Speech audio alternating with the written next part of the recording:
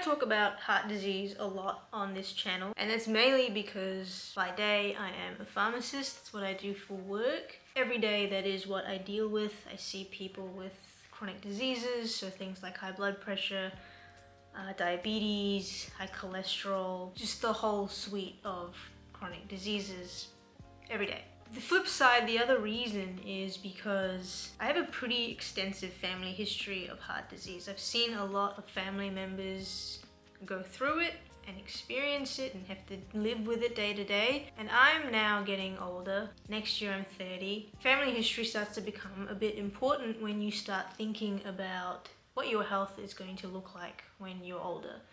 Because the first thing you can do is look to your parents and see how their health is, and that could be your future when you are their age because of family history. You could eat perfectly, you could exercise, you could have no stress, you could do everything right by scientific standards, and you might still get type 2 diabetes, high blood pressure, heart failure, a heart attack when you're older simply because of family history. And it's a scary thought, but it's why I want everyone to know and be educated on these chronic diseases and know how to prevent them, or if you do have them, know how to change your lifestyle to make them better. Because yes, family history, that's the one thing that you cannot change. It's an unmodifiable risk factor. And there's a few of those. It's family history, it's age, and it's biological sex.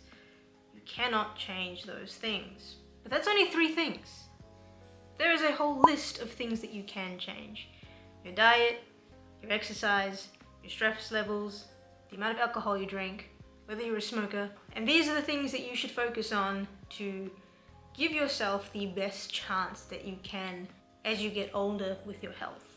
And that's what I'm trying to do with the channel. It's just to give you the information that you need so that you can look at it and then make a decision for yourself, because I'm not really here to tell you how to live your life. Now, it's been over a year since I've done a video on high blood pressure, but today we're revisiting it because I just want to give you all everything you need to know so that you can start keeping an eye on it as soon as you can. In this video, I'm not going to touch too much on how to treat it or how to prevent it. It's just giving you the information on what it is so you can understand the condition, because there's no point trying to fix things without understanding the condition, especially with high blood pressure, because it is the silent killer. People don't really know they have it until things are quite wrong. So don't wait until you're 50 years old to find out that your blood pressure is sky high. Find out what your blood pressure is when you're younger, and then look after it while it's still okay. So before we do get into it though, don't forget to subscribe if you want to see more of these videos.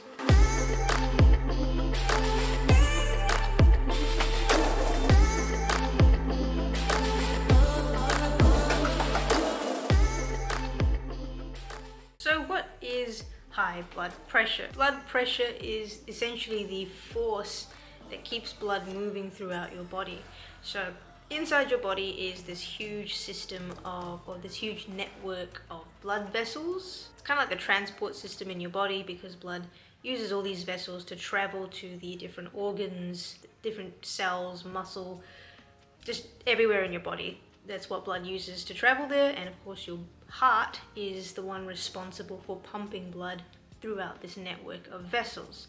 Blood pressure is important because it makes sure that your heart can push the blood all over the body. So if blood pressure is too low, then the blood isn't going to properly reach all the areas that it needs to, and because blood has oxygen, it means that your organs aren't getting enough oxygen, and that's why when your blood pressure is a bit too low, you can feel things like dizziness, weakness, lightheadedness. Your vision might even get blurry, and that's simply because there is not enough pressure or force to push blood where it needs to go. The flip side is that if it gets too high, which is what we call high blood pressure or hypertension, then these blood vessel walls are experiencing too much force, which becomes a bit damaging to the actual walls of your arteries and your blood vessels.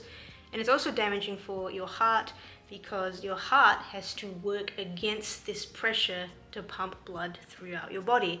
And it means your heart has to work harder, which is why over time you may get heart failure, because the muscles in your heart are sort of overcompensating, they're working far too hard than they need to. So blood pressure is a balance between avoiding low blood pressure so that your heart can pump blood where it needs to go, and avoiding high blood pressure so that you aren't damaging this intricate network of blood vessels and your heart and other organs, which we'll get to a bit later. So if a balance is so important, it can't be too low, it can't be too high, what is the number that we want this to be?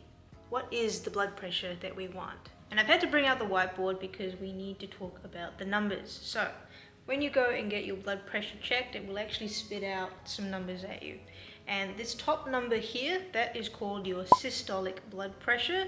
And this is the pressure within the walls of your arteries at the time of your heart beating. The bottom number, that is called your diastolic blood pressure. And this is the pressure within the arteries when your heart is at rest. So if it's at rest, we are expecting that bottom number to be lower than the top number, because that top number is when the heart is beating and pumping against the force. You would expect it to be higher. And so when you do get your blood pressure checked, this is the number you want to see. 120 over 80 or a little less would be good too. But this is the ideal blood pressure, and this is what a healthy blood pressure looks like. But what if it's higher than this? Well, blood pressure has a few ranges. And so as I said before, if you are getting 120 or less, then that is ideal and pretty healthy for blood pressure. Now you'll notice the numbers that I'm talking about are just the systolic blood pressure, so just the top number. And that's because when it comes to diagnosing and looking at high blood pressure, the systolic blood pressure is the most important one to look at. So if your blood pressure reading is 120 to 139, then that is considered elevated. And at this stage, you're probably going to want to try and really modify your diet and the amount of exercise that you're doing, if you can, to try and bring it back down.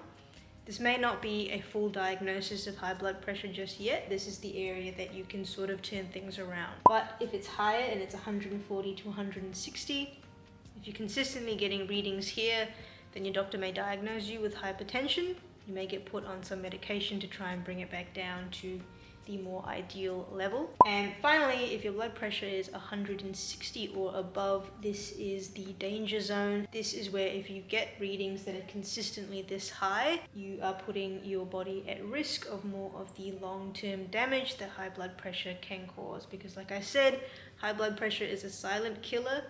You don't feel any symptoms of high blood pressure until things have gone quite wrong. And if your blood pressure is in this range, you are on the fast track to things going quite wrong. And if you're wondering what kind of long-term damage to your body I'm talking about, there are 4 main organs that high blood pressure can particularly cause damage to. The first, I've mentioned before, it's your heart, and that is because your heart is the one that has to work to pump blood throughout your body, and if your blood pressure is consistently high, it has to work hard every single day, and that over time can age your heart much faster than it usually would. Your heart muscle becomes weak and damaged, and if this goes unchecked, then it can lead to heart failure or even a heart attack. The second is your brain. So within your brain is a lot of blood vessels, very small, and they're very fragile, and they are extremely important for your brain because your brain needs a lot of oxygen to perform its day-to-day functioning. If your blood pressure is too high though, those vessels inside your brain, they will get damaged, and one thing that may happen is those vessels bursting, which would cause a stroke, and a stroke can cause long-term brain damage, so that would affect your memory and your cognitive function. The third organ is your kidneys. Your kidneys have, again, very small blood vessels that supply blood to them, but they also have very small filters which are needed to filter and clean out your blood. That's their function. If your blood pressure is high, you can damage not only the blood vessels in the kidneys, but also these very, very small filters, which means that you can get kidney damage and eventually failure if, again, it goes unchecked for too long. Now, the fourth organ is the eyes. Your eyes, again, have very, very small blood vessels, and they are extremely fragile. So if you do have very high blood pressure, like I said, in that 160 or above range, the risk of damaging those blood vessels goes up. And if they get damaged, vision loss and blindness can occur. So those are the 4 main organs, and those are the risks of having untreated or poorly managed hypertension. So even if you have high blood pressure, you're using medication or you're exercising and eating a blood pressure friendly diet, you can prevent this long-term damage from happening, because medication and lifestyle changes together can keep that blood pressure down at the ideal level. So that's why we just need to make sure we are managing blood pressure. Okay, so we've talked through the numbers regarding blood pressure and what numbers we want to see, what numbers we maybe don't want to see. So I'm going to show you now how blood pressure is actually measured and checked. This is a blood pressure monitor, and you can actually get these from pharmacies or online, I'm pretty sure.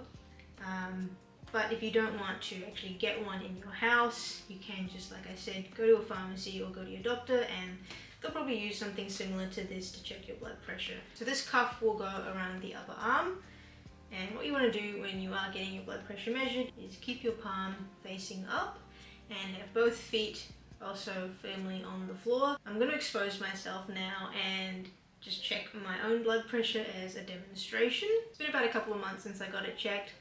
Last time I just did the measurement, it was at a reasonable level.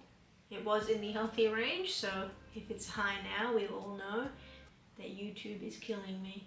Alright, here we go. So I've got the cuff firmly around my upper arm. You can't see them, but my feet are flat on the ground. Now, I'm probably talking a bit too much right now. Ideally, you don't want to be talking when your blood pressure is getting measured, and there's a few other things to keep in mind as well to make sure that you do get the most accurate measurement as possible. The first is to avoid food, exercise, and caffeine for 30 minutes, at least 30 minutes before checking your blood pressure. All 3 of these things can increase blood pressure, and it means that if you get it checked very soon after, the reading might be a bit higher than it actually is. The next thing would be to also, if you do need to go to the bathroom before getting your blood pressure checked. That's something else that can just increase it. And before you get your blood pressure checked, you'll probably be asked to just sit and wait for about 5 minutes just to relax and level out your blood pressure in case you are just stressing out a bit or you've worked yourself up. So I'm just going to press the start button, and I won't be talking when this is doing its thing.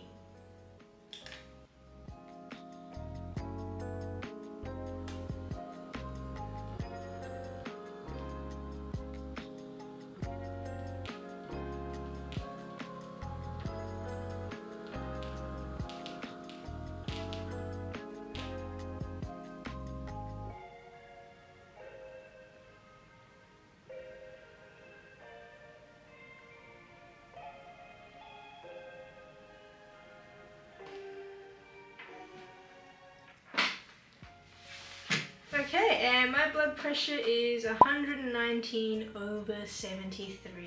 and I'm smiling because I was really stressing about that being higher.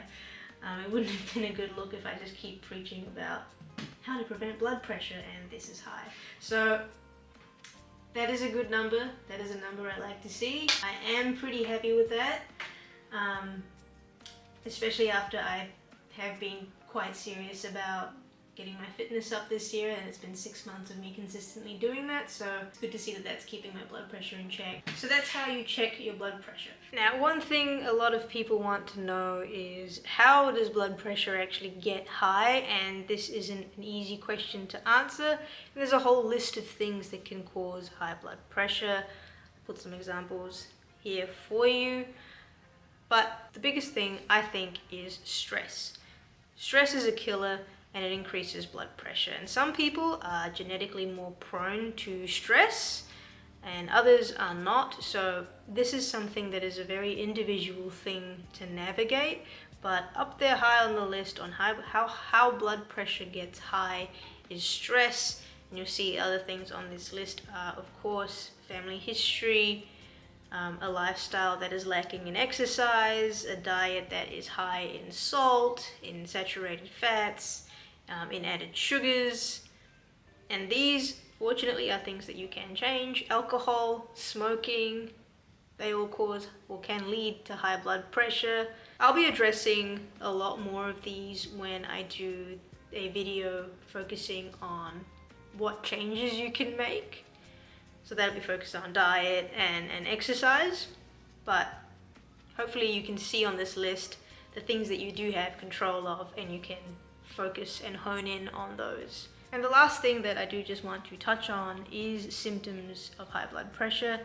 I've said multiple times before that high blood pressure is a silent killer. Many people just don't know they have it until something's gone really wrong. And in the early stages, if you've just got a blood pressure that's elevated, that's even 140 or 160, you just may not know what's happening. So the best way is to just check your blood pressure. If you're ever experiencing symptoms like chest pain, shortness of breath, blurred vision, severe headaches, those are all things that really point into the direction of something potentially being wrong with your heart. Whether that's blood pressure or not, you just need to get it checked. Those are symptoms that we call red flags, and it just means go to a doctor. So those are the symptoms that high blood pressure can sort of manifest in when things are really going wrong and the damage has been done to your heart or your eyes. So we don't want to get to the stage of those symptoms being the reason that your blood pressure or high blood pressure is discovered. We want to catch it maybe when it's in the slightly elevated stage. That's the best place to catch high blood pressure, and the only way to do that is to take the initiative and just go and get it checked.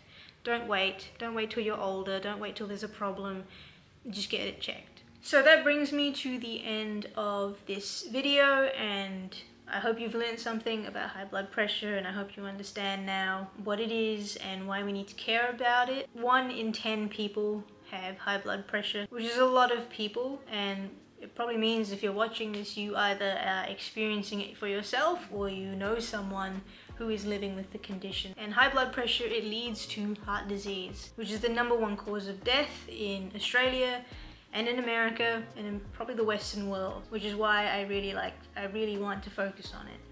These are for the most part preventable conditions. We just catch them too late. We have a health system that waits for things to go wrong, so it's up to individuals really to try and prevent and keep an eye on things while they're young or while they're still healthy, to make sure that they stay that way. Of course, there are other conditions like type 2 diabetes, high cholesterol. I've talked about them on this channel before, but I will be going more deeper into these as well in due time. So just make sure you subscribe. I don't really have much else to say, so keep playing the long game, and I will see you in the next video. I'll also just add that I have filmed an entire video and this dog is still sleeping. She hasn't moved.